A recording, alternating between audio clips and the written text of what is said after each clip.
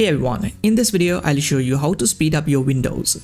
First you need to click on the search bar and type startup apps. Here you're gonna see all the applications that automatically starts when you turn on your PC. If you click on this arrow icon, you can see some startup apps here as well. So you need to turn off all of these. You can exclude any application if you want. Next you need to click on the search bar and type View Advanced System Settings. Now here in the Advanced tab, click on Settings. You can set your Windows to best appearance, which will consume even more system resources, so you have to adjust it for best performance, which will uncheck all the options. But you need to check mark only these 6 options. After that, click on Apply and click OK. Next, press Windows plus R to open the Run dialog box.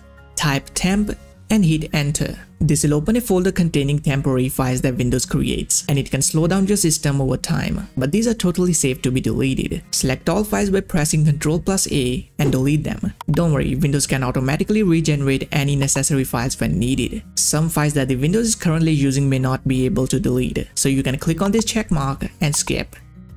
Press Windows plus R to open the Run dialog box again, and this time you have to enter %temp%. This one's a different folder, but you got to do the same thing here. Press Ctrl+A to select all and delete them.